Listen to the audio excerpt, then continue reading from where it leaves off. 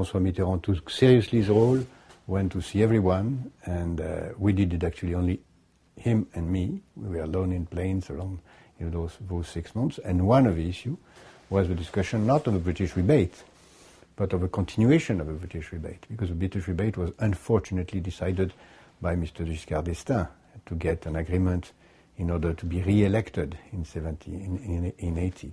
It was in order to be re-elected, but Mr.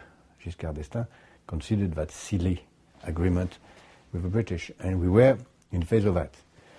And actually, you will find the minutes of the discussion in one of my books, verbatim #1, where you will see that Mrs. Thatcher was asking for something like 2,000 EQs, and she ended up crying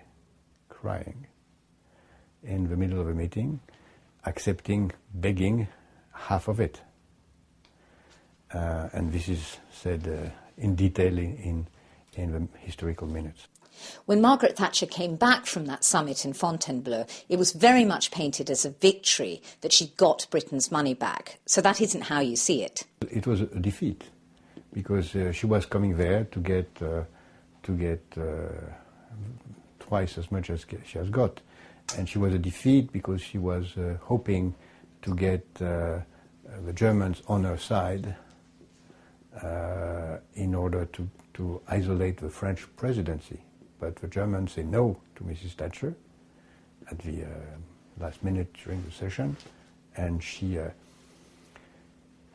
was defeated. Actually, she cried, and she was even, Mitterrand told me she's broken like a piece of glass. And she actually I was surprised to see that. She was really broken when she accepted the final deal. But actually it took 1/5 of a summit. Many other more important issues were at stake. So not quite the Iron Lady then? She's an Iron Lady for many issues, but on that she was discussing for actually a very small question. I mean, Europe has nothing to do with British rebate. Europe has nothing to do with British rebate. Is a tiny issue in Fontainebleau. Fontainebleau is a very important strategic summit. The whole of the Europe avenue towards the euro was opened by Fontainebleau. There was the decision of a single market. It was an historical decision that was taken in Fontainebleau. And then that was an embarrassing appendix of a Fontainebleau summit, the British question. Embarrassing appendix of a Fontainebleau summit.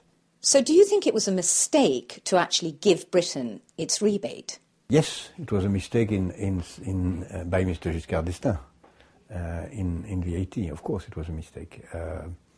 But after that, it was impossible not to give up, I would say, a tip. Because the final result, we consider that as a tip.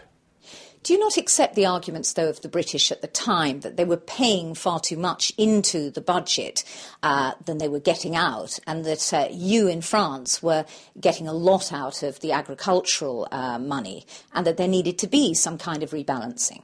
Well, that's a philosophical discussion about what the European Union is. For Mrs. Thatcher, the European Union is a club. You pay a fee or a membership, and you get what you have for your membership. It is not the point of view of the others. Your opinion is not a club. Only Mr. Klaus thinks like that today. The Czech president. Yeah, that's the only one. It's finished. It's an old, obsolete point of view of Europe. Europe is not anymore a British club. It's a political entity.